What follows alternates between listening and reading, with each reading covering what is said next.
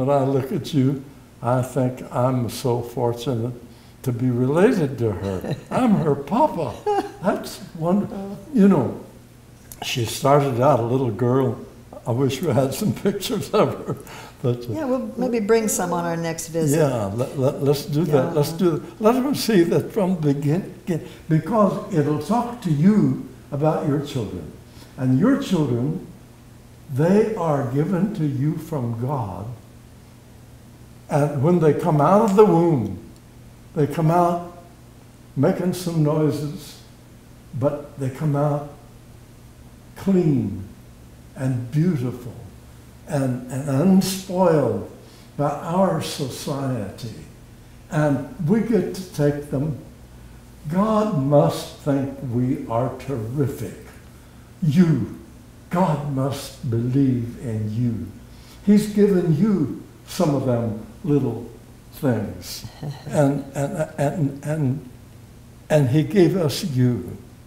And I'll never forget it. You were always so curious and so spontaneous and so observing and constantly pushing the borders, the limits. To go when you started to school, more pushing the borders.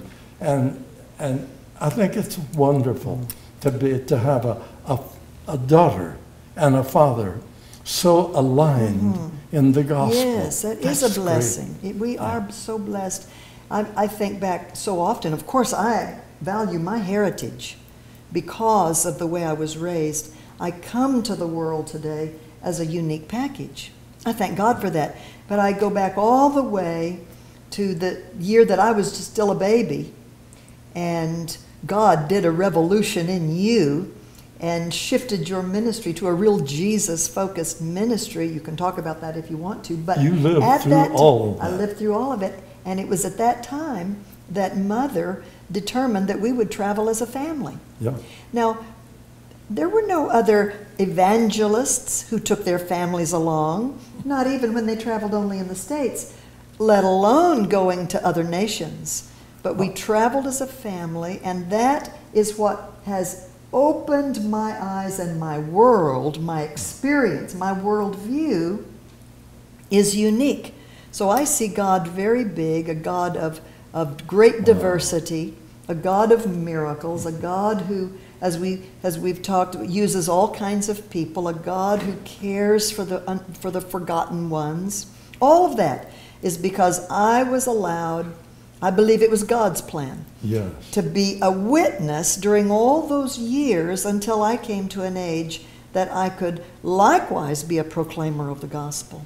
That's why your ministry has shocked me as it's matured, and you've taken on the world now and going to how many countries have you been to just in the last few years? I'm so glad you said that, because you know a lot of people, especially families. Here we are, father, daughter. I don't know what all people assume about us, but you said you were shocked as you're calling my ministry began to blossom. What's wonderful to me is you never called me. No. You didn't call me to be a preacher of the gospel. I don't know how to do that. I am so glad, because I see many ministry families who really get in God's way, trying to dictate the lives of their children. But when it comes to being obedient to the words of Christ, that has to come from Christ. So yes, we are in harmonious ministry. We're as one spirit in two bodies. But that is possible because my father and mother were smart enough, sensitive to God enough to never dictate the destiny of their children. No. Therefore, well, we looked in the scripture. As I was raising my children, I, of course, faced the same thing. I have desires for them. I have plans for them. But because of the example that I saw with you, I had to back away and say, no, Lord, you're going to direct these children. And I saw in the scripture how God, he visited Abraham, and he entered into a covenant with Abraham. Yep. And then Isaac came along. He was a miracle child. Yep. Yep. But God also visited Isaac and renewed the covenant with Isaac. The same with Jacob. So I understand that God visits every generation. Visited me, he visited you. And then you wouldn't give up He visited me. He visits every generation. So there are no second-hand visitations of God. There are no hand-me-down callings. And you know why I think that is? Every human being, and oh, I pray that today you're a human being, and I hope you will realize the value that God puts on you. Just think about it. God, I say this, and hammer away, out of habit. God believes in you, in people like you, and not just people like you, but you particularly. You are Him. He believes in you. He believes in me. What have we got that He believes in? Oh, what a big question. I can just, can't you just imagine in the beginning when God imagined to create creatures in His image, in His likeness, male and female, that He had a vision in His own heart and mind of what those creatures would be. Yeah.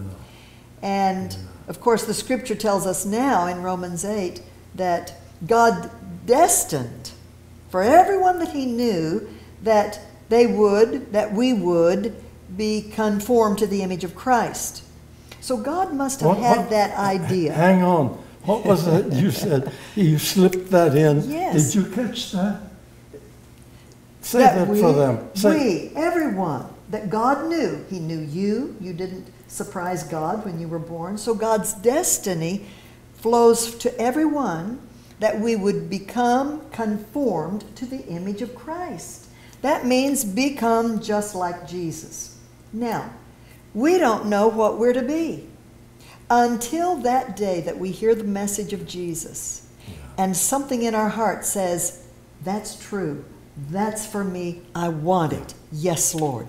And we become converted, we become one with God through Christ, then we get acquainted with Christ. Yeah. Then we know what God had in mind for us to be.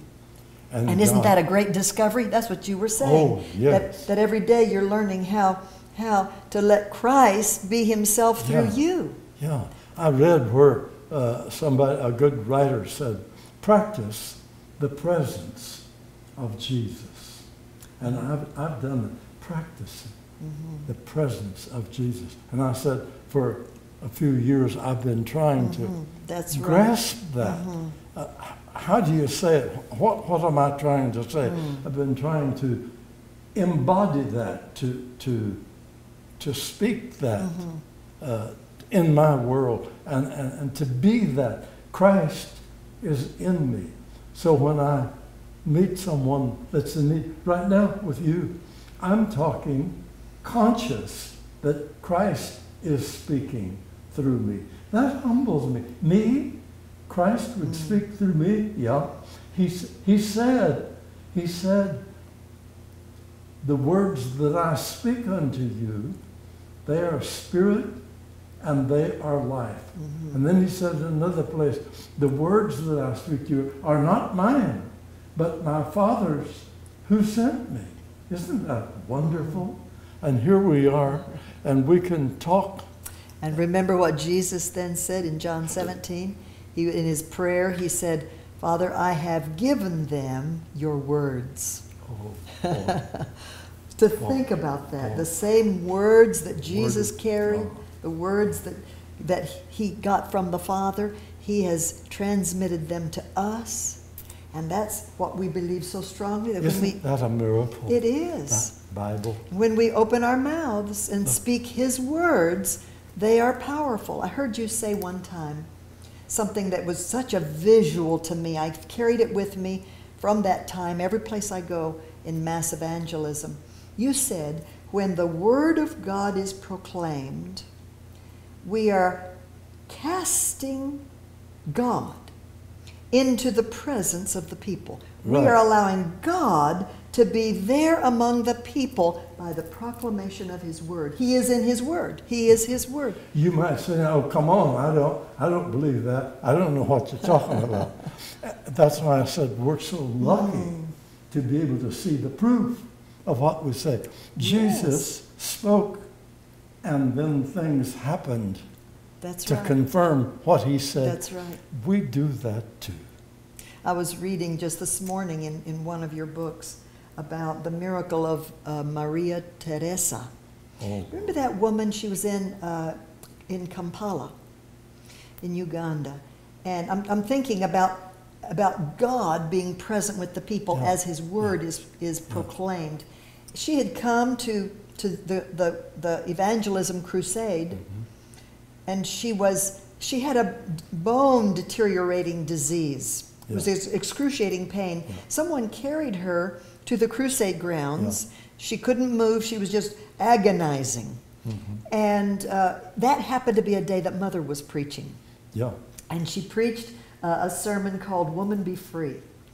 And Maria Teresa came later to testify, and she said that she was laying on her mat with such agony, and as the preacher was preaching, Jesus said, "Woman, you are loosed from your infirmity," that it was like a bolt of light came to her and shocked her. The next thing she knew, she was standing on her feet, and she was completely healed.